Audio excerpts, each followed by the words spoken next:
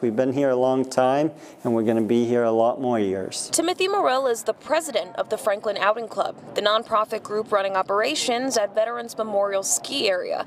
He says this winter has presented a few challenges, but while looking ahead to warmer days, he says adaptability has become the name of the game. We are not closing for good.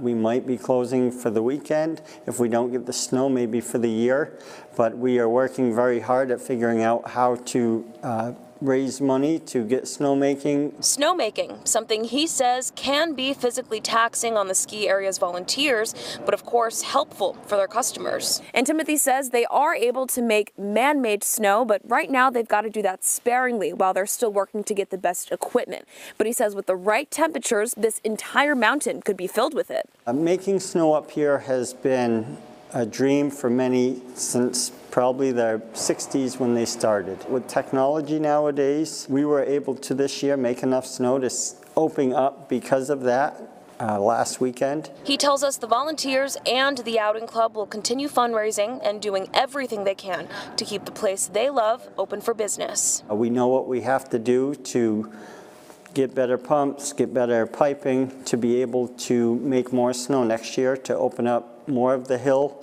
and put more snow out to last in rain and heat. In Franklin, Imani Fleming, WMUR News 9.